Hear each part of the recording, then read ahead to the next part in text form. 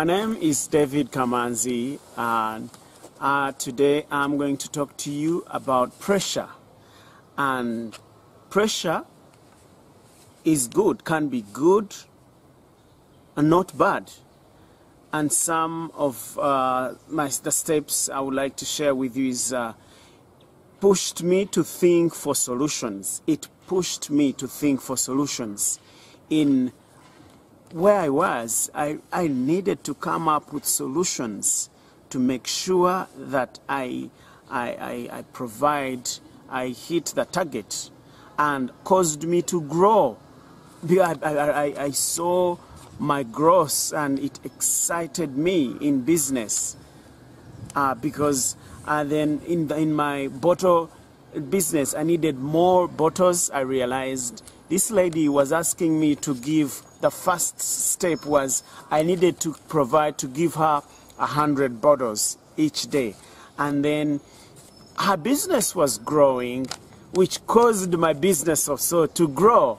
And she wanted then to give each day 500 business. And so I was under pressure. I tried each day to provide 500 business, but many times I would correct a few, 300 or 250, and then I realized I had to think. And then I realized that I needed to get a few people to help me.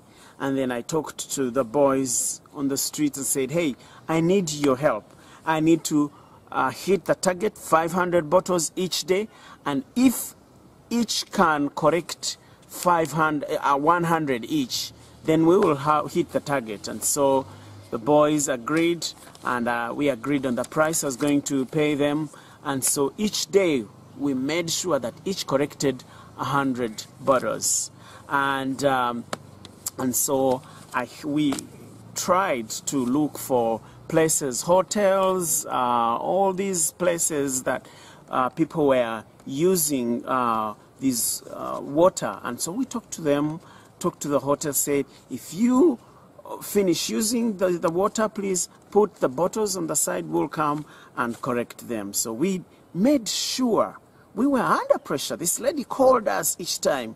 I need my customers. I'm getting customers every day. And so I need bottles. I need you to bring bottles, as we were under pressure. But it was exciting. It made us work so hard. So we made sure that each corrected the bottles, and every evening would sit together and encourage ourselves, and I excited my boys. So each time we corrected the bottles, and my business grew. You know, it meant her business grew and mine also grew. So because I could correct all these bottles, could give her the 500 bottles, and she paid me each time because she relied on my help. She relied on me for containers, and I worked very hard to satisfy her demands. Again, I would like to give you a small background of this other business I came to go into, which was the business. A friend helped me to start business transportation, and I drop children to school. I drop people. I pick people from the airport and drop them, and then I came to fall into a deal. This guy, the UN, wanted me to take the sick people from the refugee camp to the hospital. So that was a deal, but also gave me pressure, because they called me and they wanted me to check. They wanted to check the car, and they wanted to look at my tires and my service and all these things. And then, but they said, oh, we're sorry, we're not going to give you this deal because you don't have good tires, you have not done the service. And then I was under pressure. But this time I realized, oh, this friend who helped me could help me with some money to buy tires. And then I tried to call my friend and say, hey, I have a deal. but my tires are bad. Could you help me put the tires on my car? And my friend said, I'm sorry, this time I will not help you. So, boy, I was squeezed in the corner because I was going to lose this business. I almost lost it. And because this guy was not helping, and so I had no solution. And then, again, I had to think. I'm out of business. I'm out of, I've lost the deal. So I had to think. And so each time I dropped the children at school, I realized, boy, I need to, I had an envelope idea. So I bought some envelopes and I said, I am going to put aside some money each time.